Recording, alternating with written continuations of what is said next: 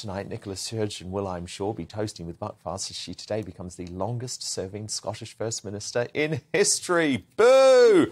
She served a long 7 years and 186 days, taking the title from her predecessor and mentor turned enemy, Alex Salmond, who resigned following the SNP's defeat in the 2014 independence referendum.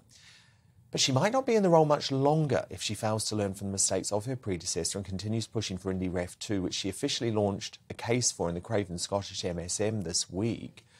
Then again, Sturgeon has to obsess about independence because she doesn't exactly have much else on her resume. Scotland's drug deaths have risen to record levels for 7 years in a row and are currently almost 5 times higher than England's.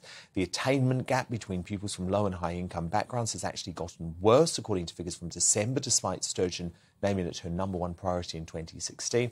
And that's before you get into the ferry scandal that's seeing the SNP accused of wasting at least £250 million on a delayed and doomed project, with Sturgeon forced to deny covering up a botched contract.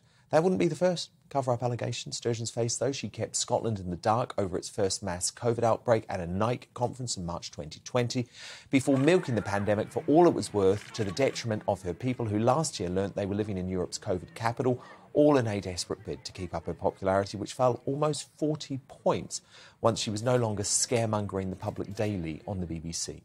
Scottish Conservatives leader Douglas Ross describes Sturgeon as, quote, appalling across virtually every policy area, adding hers is a story of failure and broken promises. Amanda Platel, is Nicola Sturgeon the worst thing to happen to Scotland? Well, you forgot to add about that overstuffed little haggis that she's doubled the deficit in Scotland to, I believe, £36 billion, apart from, you know, the drug abuse, all the problems that she's got in that country. And the only thing, it really annoys me when people say, you know, longest serving. You know, Margaret Thatcher served for 11 years as Prime Minister, and the only thing Nicola Sturgeon has in common with Margaret Thatcher is that her hairstyle never changed, but Margaret Thatcher's was never a wig. Oh, claws out. That's not catty. What's wrong with wearing a wig? And you were here slagging off Angela's hair extensions the other week. What have you got with female politicians' hair? But sorry, I mean, not that I care, but are you saying Nicola Sturgeon wears a wig? How does your hair stay exactly the same, except for yours, Dan? Which is clearly not a wig. I can vouch to everyone.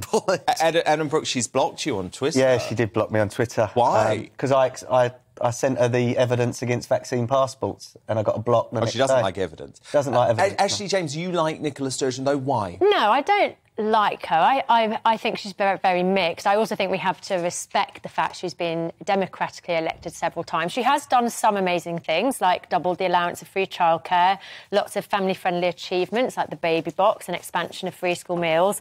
However, is she the worst thing to come out of Scotland? I feel like we could potentially argue Ian Brady or Dennis Nelson might be worse. yeah, even I would agree with that. She's divisive, she's hypocritical, she's fouled the Scottish people, and she set relations back, English-Scottish relations, and decades. Lots of English people and Welsh and other people in the kingdom would actually pay for them to leave.